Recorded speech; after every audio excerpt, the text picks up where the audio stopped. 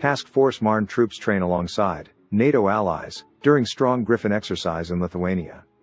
By Sergeant Cesar Salazar Jr., November 17, 2023.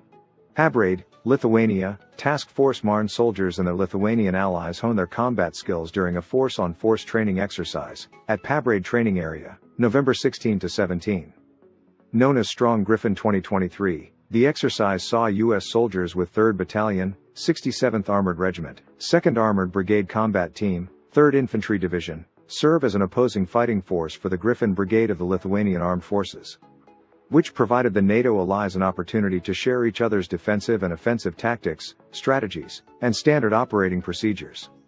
Strong Griffin is an opportunity for us to train together and build towards interoperability procedurally, technically, and in the human domain, U.S. Army Lieutenant Col David W. Griffith, commander of 3rd Battalion, 67th Armored Regiment, said. It allows us to train tactics, techniques, and procedures so we can operate better with each other. Task Force Marne Soldiers conducted infantry and armored offensive operations against Lithuanian Armed Forces partners in a series of training exercises across rural and urban environments to test their combat readiness. Lithuanians, in turn, prepared a defense to counter the American attacks. In the training scenario, the American forces worked their way through a forest environment in an effort to seize a town, while the Lithuanians defended the territory. Both armies were able to adapt and adjust to their situations, which allowed them to learn how each other operated as well as their respective strengths and weaknesses in real time. The end goal, of course, from the tactical perspective. We check the abilities and the gaps we have within the training cycle, Lithuanian Army Colonel Aurelijus Alisauskas, commander of the Griffin Brigade, said. So if we see that everything goes so well, I don't think we're really organizing our exercise the proper way. We happen to see some gaps already, which might be training points for the next year. Lithuanian soldiers trained on their light and anti-tank infantry tactics against an armored force with the help of Task Force Marne tanks. We have tanks.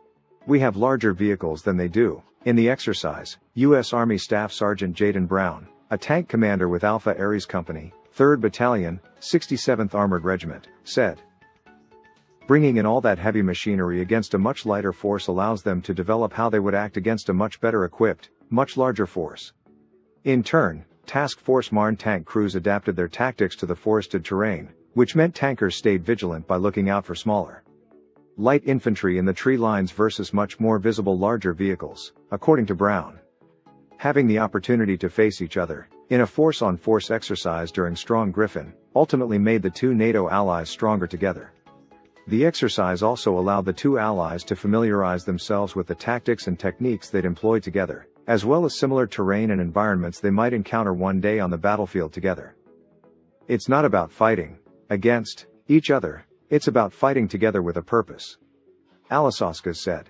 So with the US providing offensive capabilities, and Lithuania providing defense capabilities, when you combine those two into one, you have a very mobile, aggressive defense, which is not letting the forces penetrate you or to maneuver in front of you.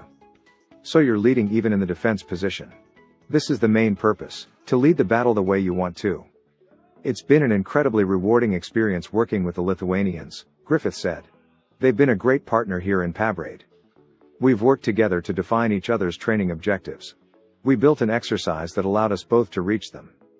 The 3rd Infantry Division's mission in Europe is to engage in multinational training and exercises across the continent, working alongside NATO allies and regional security partners, to provide combat-credible forces to V Corps, America's forward-deployed corps in Europe.